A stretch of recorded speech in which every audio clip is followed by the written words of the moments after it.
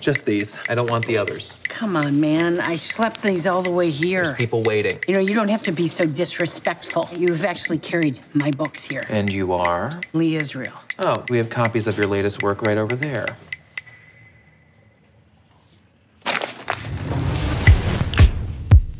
Nobody is going to pay for the writer Lee Israel right now. I'm months behind in my rent, and my cat is sick. It's 4 in the afternoon and you're drunk. I'm hardly drunk. Craigie, top her up. My suggestion to you is you go out there and you find another way to make a living. Recently found this delightful sign letter. Fanny Bryce, one of my favorites. I could give you 75. Oh. I could give more for better content. It's a bit bland is all.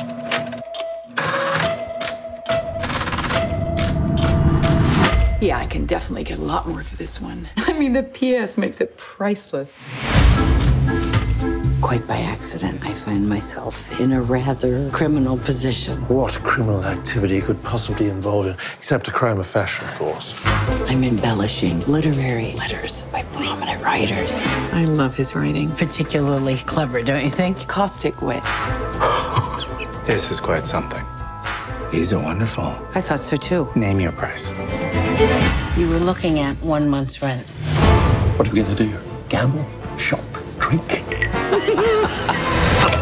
Israel, I have a couple of questions regarding the last letter I purchased. What seems to be the problem? People are on alert. Your name's been put on a list. On a list.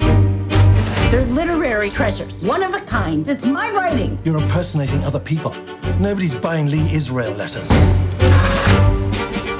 There have been some forgeries going around. Do you think it's real? Looks that way. Good. You're stealing from me? Come on. Get out of my house! I was just supposed to be something more than this.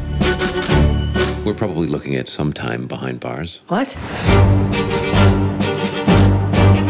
I can't say that I regret any of my actions. In many ways, this has been the best time of my life.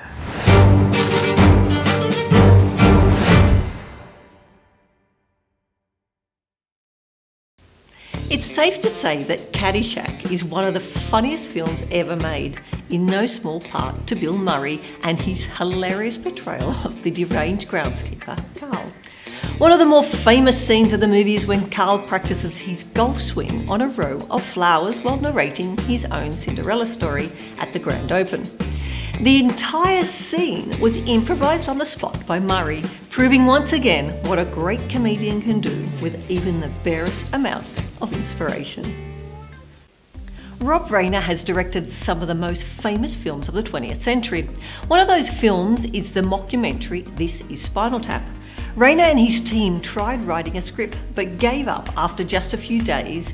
The entirety of the dialogue was improvised by everyone involved, so Reiner tried getting everyone credited as the writers of the film.